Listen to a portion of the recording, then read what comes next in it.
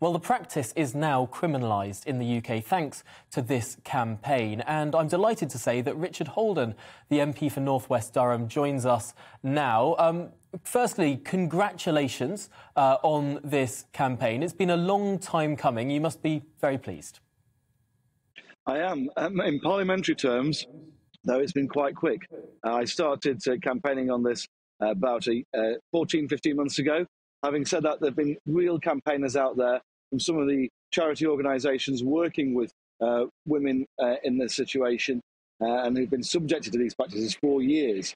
I'm just so glad that now the government's taken on board what we want to do and is making the change now in the Health and Care Act. We tabled some amendments and they've basically accepted them.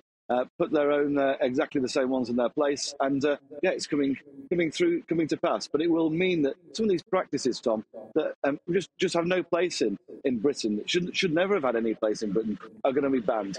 And it's just so I'm so grateful to all the campaigners, but also to the government ministers for listening to us. And these practices were carried out by certain communities within the UK. This is a bit of a sensitive topic to talk about, because particularly some minority communities, this affects more than others.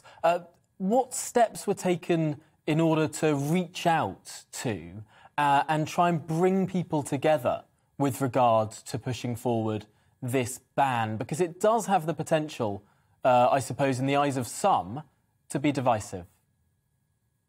Well, Tom, I don't sign up to any of this cultural relativism stuff. I think if you're British, then you deserve to be treated the same, whatever your background. And the truth is that the campaigners behind this were actually women from generally minority communities who didn't want to see this practice continue in modern Britain. It's aligned to the big campaign that you've seen against female genital mutilation. We've also got another of my colleagues, Pauline Latham, is currently working to raise the age at which people can get married to 18 to prevent child marriage in the UK as well. So these are all things that, I think that as modern Britain, whatever your background, wherever you're from, if you're a British citizen, you deserve the same rights and support. And that's exactly what we're trying to deliver with the ban on virginity testing and hymenoplasty as we're bringing it forwards at the moment. I don't think that we can...